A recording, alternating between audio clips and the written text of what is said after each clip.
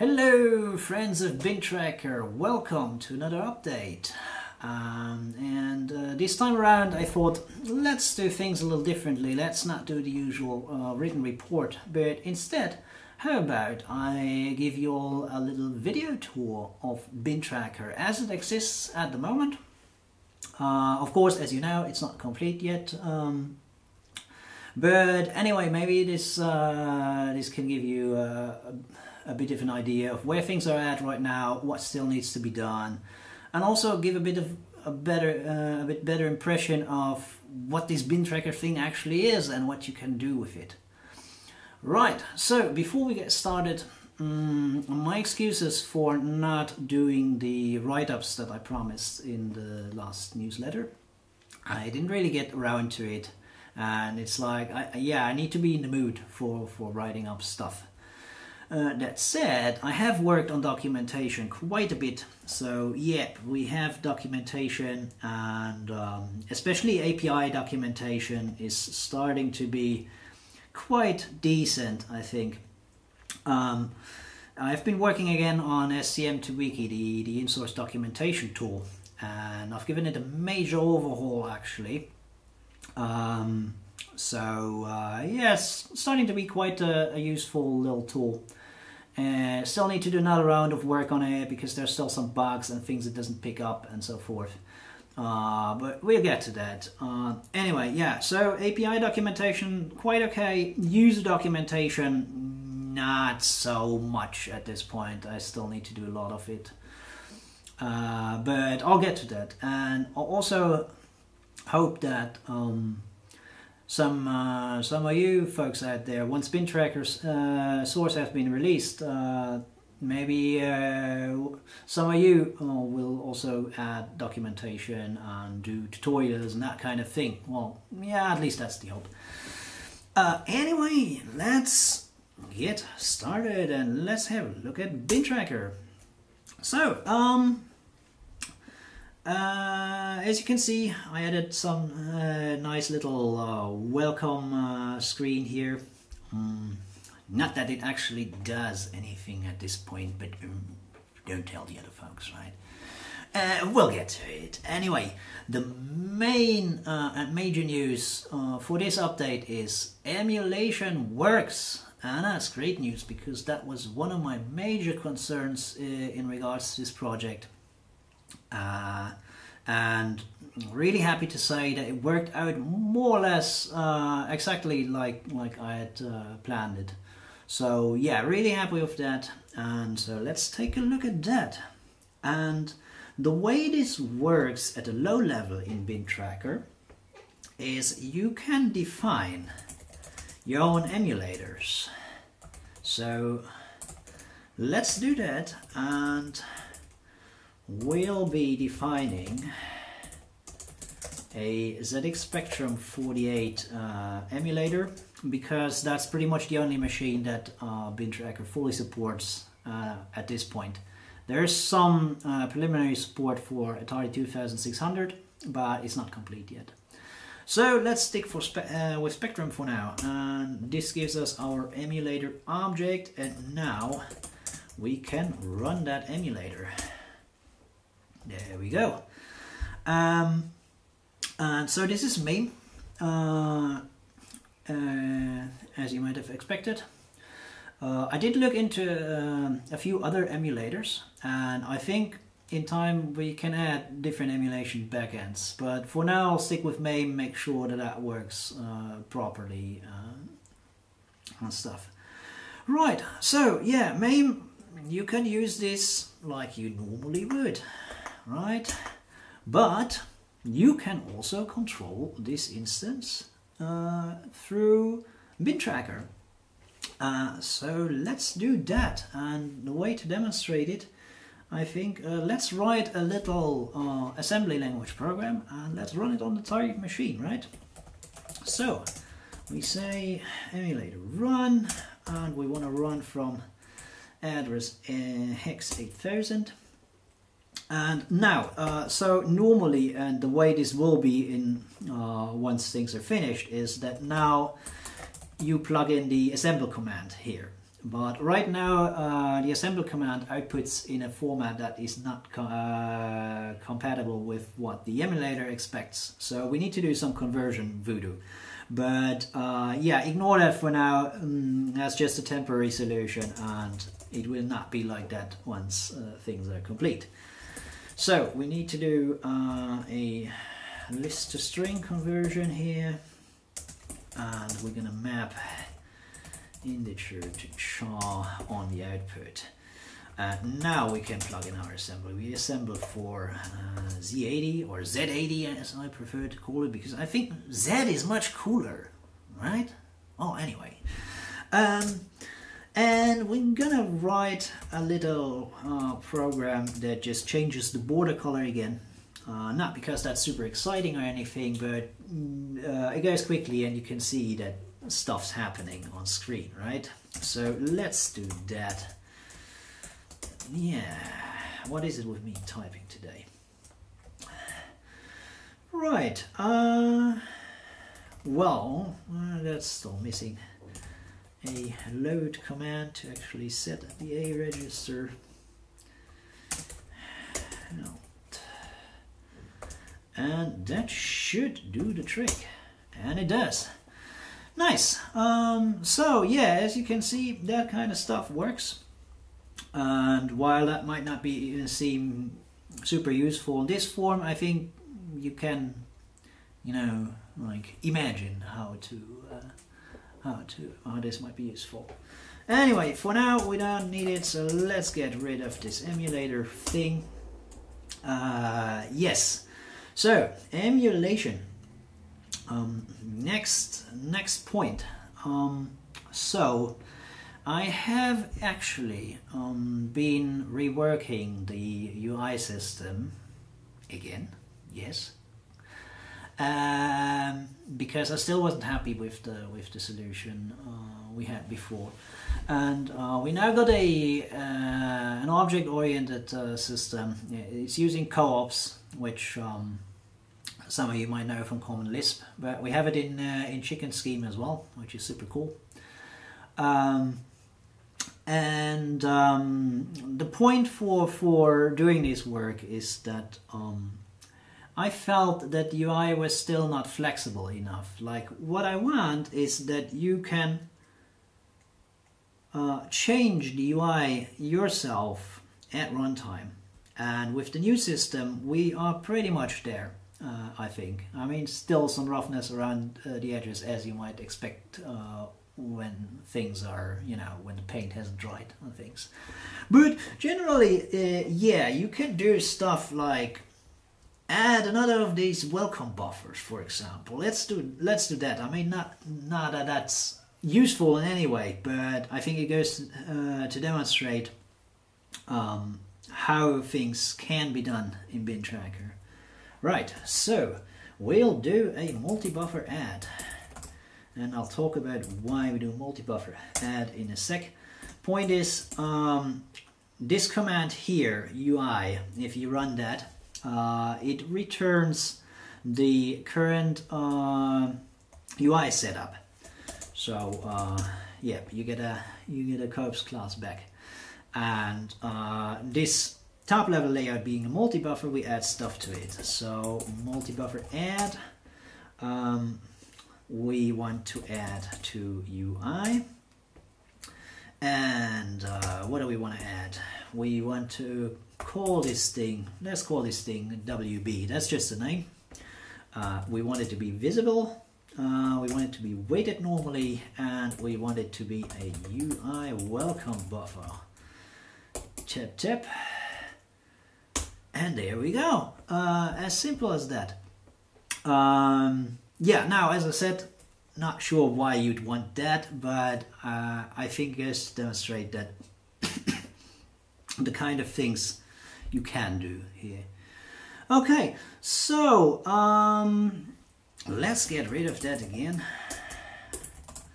Buffer delete UI WB rip, and let's, well, talking about configuration. So this whole thing, and this is not, what you can do, for example, you can go to your configuration and you'll see down here, this sets up the layout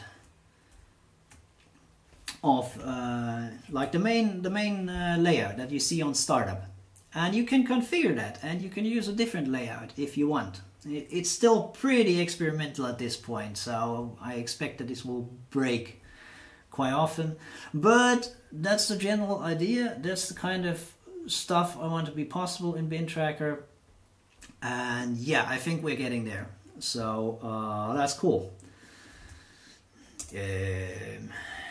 How about Jay? Can't type today. Okay, so while we're at it, config. So yes, there are a lot of config options here already at this point. Like for example, if you don't fancy the dark theme that I have in place, you can just choose a light one. There's a couple standard themes, like you'll have Monokai and this kind of solarized, these kind of color themes. They are provided. So and of course you can write your own, obviously. Anyway, let's check out Bintracker with a light color theme. That's how that looks.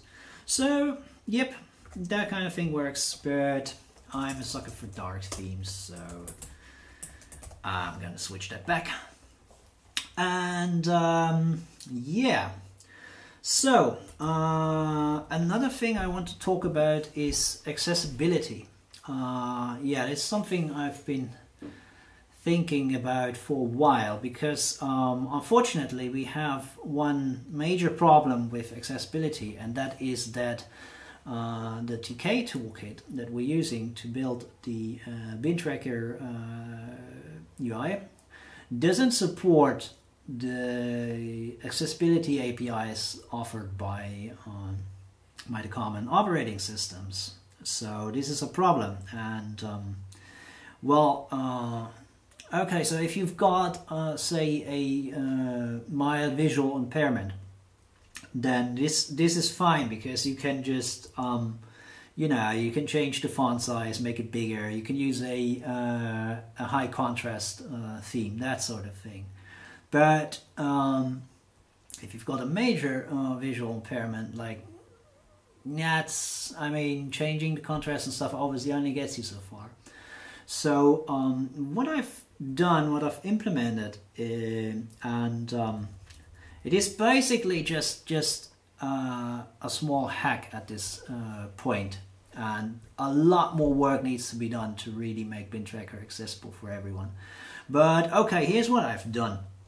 I've integrated a thing. I'm providing an option that you can integrate a screen reader or a text-to-speech tool, and if you do this, this will be enabled in Bintracker.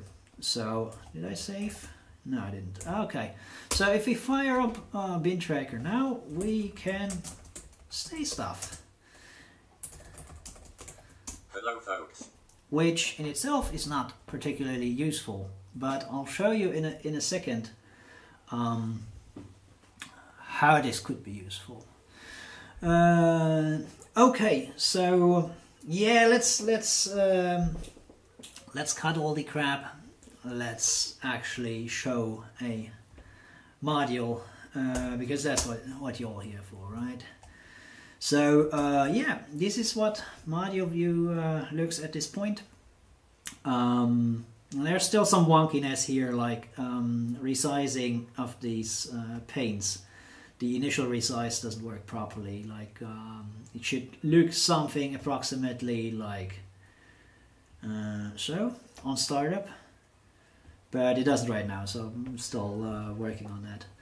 But anyway, yeah, you can do things now. You can you know, edit stuff. Okay, here's a funky feature in Bintracker. Normally, you know, you use the main keyboard rows as your piano thing, sort of. And that works exactly the same way in Bintracker, of course. However, there's this sort of extended thing, like if I press Shift and I hit a key on the lower row, it will go one octave below the standard octave, right? And if you do that on the upper row, it will go one octave above. So you have a total of over 4 octaves that you can access without needing to, you know, switch the bass octave around, which can be pretty annoying if you, like, you know, need to change it often.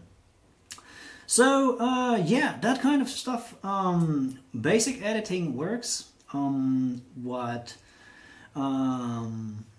doesn't work yet is copy and paste. It's not done, and also some stuff like inserting rows and that kind of thing. I mean,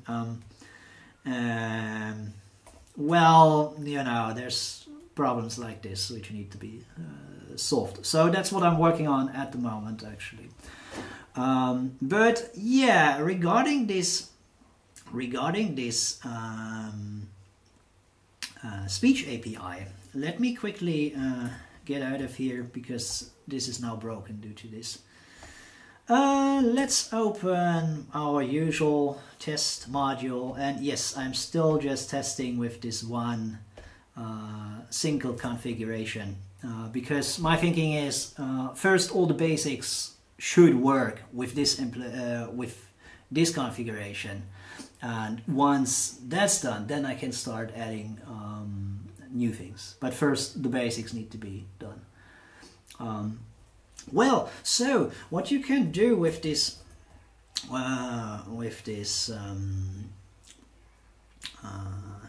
with the reader API, there's a command called where, and there's also a command called what, and these two are linked to where is linked to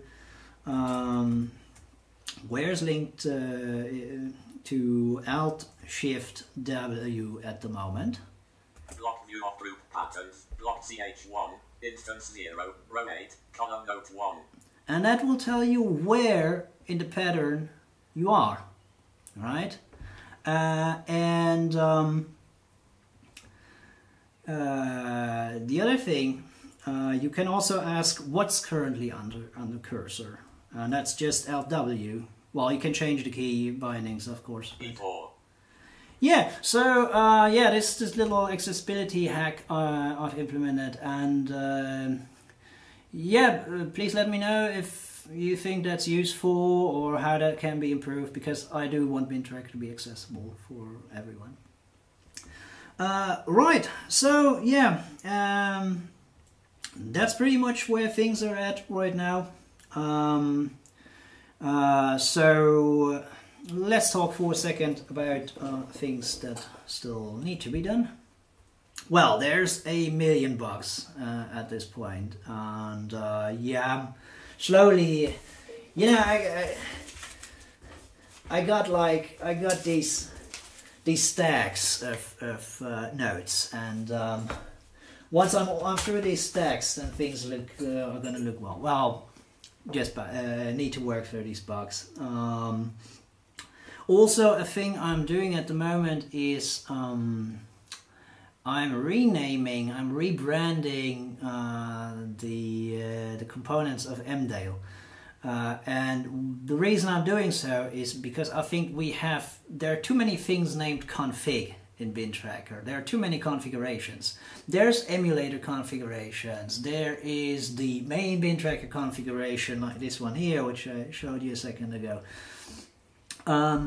There are various small things that are called configuration, and then of course there are the MDale configurations. And so I've decided to rebrand MDale configurations as MDale engine definitions. I think that makes it a bit more clear what they are and less confusing with all the other config stuff. And so yeah, at this point I've already changed the documentation a bit, so in most places you'll already see MDAL definitions used instead of the name configurations. Also, yeah, file endings are going to change. mdconfig is going to become mdef, mdef, and mdmod is going to become just mmod. I think that gives a nice consistent naming scheme. So yeah, still need to change quite a few things in the source regarding to that, which will also make the naming in the API more consistent, basically. So yeah, that I want to do. Then, as I've mentioned, the one major thing is copy and paste. I'm going to start working on that in the coming days. And yeah, more documentation. Also, before the source code release, I would very much like to add at least one more engine definition. So there's at least 2 different engines you can use in Bintracker. Yeah, what else? All things I would like to do before the source release, I'm not sure if I'll get around to it, is fix the assembler. The assembler is horrible code at this point, with like global states splattered all over the place, so I need to get rid of that. I've got a plan, but first I'll do the copy and paste, and then so, and the other thing I would like to do, but I'm not sure if I get around to it, is add the plugin API. As I've mentioned before, I've got it worked out on paper, not pretty much how I'll try to integrate that. But yeah, anyway, but I think generally speaking, things are very much on track for the promised source code release by the end of this month. So please stay tuned and check that out. And for now, thanks for watching. Bye.